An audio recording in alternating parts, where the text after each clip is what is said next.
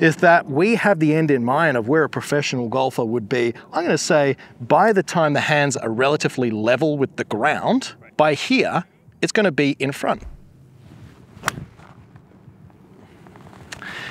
All right, dude, I think one of the biggest misconceptions that we see in the golf swing is the finish position, right?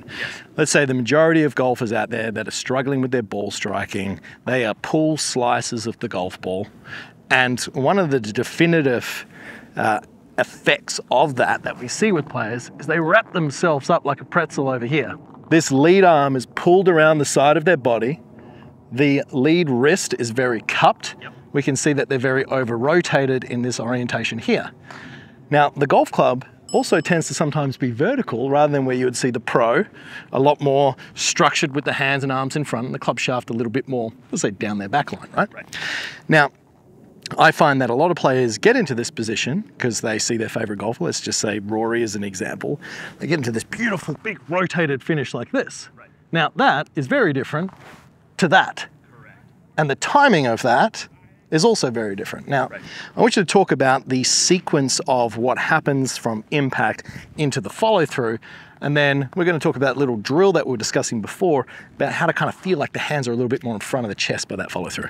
Absolutely, and I love this too because it ties into what we talked about earlier in a previous video about keeping the relationship between the grip and the belt line constant.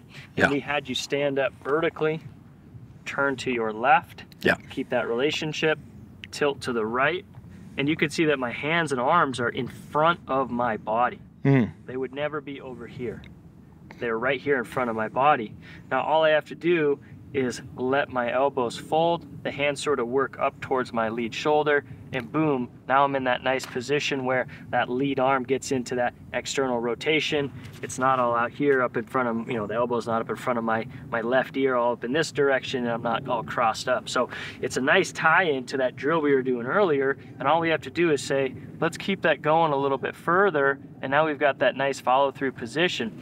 Now, sometimes, as you know, that can be a effect of the cause, which is that player coming way steep. Correct. And then naturally they got nothing else to do but yank the arms and club across their body. And it's not like they're meaning to do that, but it's just what has to happen. The momentum of the club is going to take them into that position. So we're building off of all the things we've talked about with those nice takeaway pieces, the trail palm there at impact, and then keeping that nice relationship there up into the follow through, keeping the hands in front of the chest, and again, working on the follow through side of the swing, which a lot of people just take for granted, but we see good players practicing all the way into that follow through. I don't see enough players, and I prescribe this to my students, hey, hit me that follow through position, just hang out here for 30 seconds. Hold it until the ball lands rather than going, oh, I hit the shot, grab another one.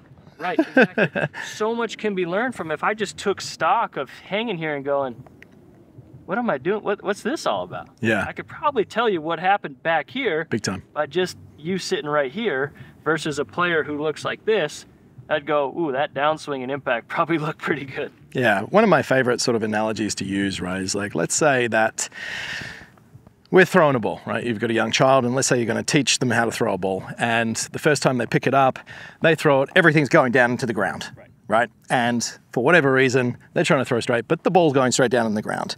Now, there's two ways you can approach this. You could go, well, the pitch of your trail arm as you go back, and then the flex of that trail wrist is then you shift in transition, your pressure goes forward, you're staying too much in flexion, you're releasing towards this apex, right? Or you could say, point to where you want the ball to go. Now, what happens in a relative learning capacity is that with the end in mind, your body then works on the process to fit within that, right? Now, we see a lot of players, they work on the complexities of, let's get this shallow, let's get this bowed, let's get the club head behind the hands, let's pivot this body into this perfect position. Then all, before we know it, they're just contorting themselves into an orientation, which in the 0.25 of a second of the downswing, there's just absolutely no chance they're going to recreate it. So just using the throwing analogy for us is that we have the end in mind of where a professional golfer would be. I'm going to say by the time the hands are relatively level with the ground, right? By here, it's going to be in front. Now, we're not going to see them over here with a professional. So even just going, well, if I'm an amateur golfer, I'm struggling with a chicken wing and I fix my club face so we've got a better chance of hitting it straight. Right.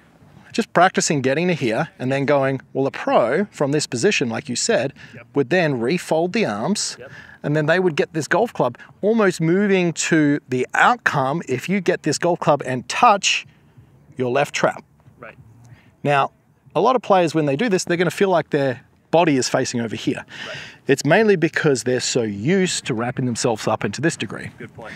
But if I do that again, right, and I love creating this visual for players, if I go and get this golf club just hinging up and touching my left trap like this, I push my hips forward and up, and then I just lightly push my arms away, that looks like a fold. Correct. Yeah. Exactly. So that picture and that image starts to create an understanding that the hands stay relatively in front of the body, as we keep talking about. In the backswing, the body's the engine, the hands are in front, we create a bit of hinge, we move forward, we push and extend, they stay relatively in front. And then this refolding is essentially just an effect at the end, just as a product of speed, right? Of speed too, but also of lack of tension. Yeah. Right? Very important. So if we're supple, if we're relaxed, as we talked about earlier, not trying to keep this lead arm super straight, but instead using that trail palm to push the club away, that creates some more relaxed environment here. And that again allows that player to have that gentle folding of those elbows. We need to be relaxed. We need to be free of tension in order for these things to happen naturally.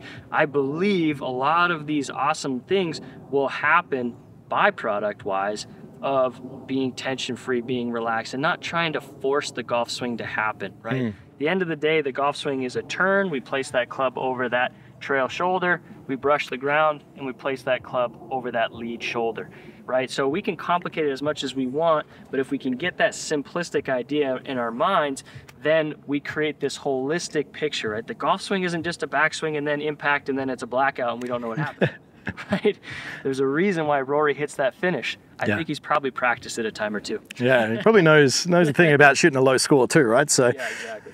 What I think is a great drill for players just to work on is getting the understanding of getting this golf club from here and touching that lead trap. And that might seem like a really weird rain dance to do before you hit a shot. But see, what this does allow you to do, if I'm just reminding myself here, as I then follow through that I can actually go ahead and do that, Right. well, all of a sudden with my finished position, I'm in the perfect spot. Exactly. Whereas if I practice this, Right. which is pushing and breakdown structure of the arms, and then I turn, well, that's where the majority of amateur golfers who are really, really struggling with their ball striking, hands low and left, club really hasn't created any sort of this leverage and hinge, but it's such an easy way to go there. It's like, okay, I know that I need to finish it with close to my left trap. How do I get there? Right. Little backswing, try and touch the left trap. Well, all of a sudden, I start to get this long, flowing, beautiful Fred Couples swing, where the golf club is tending to be a little bit more in front of me and the club shaft down my back rather than pushed out over to the left. And I love how you just did that. You know how to coach and you know how to teach players, and you do this intuitively, but you did this a few times.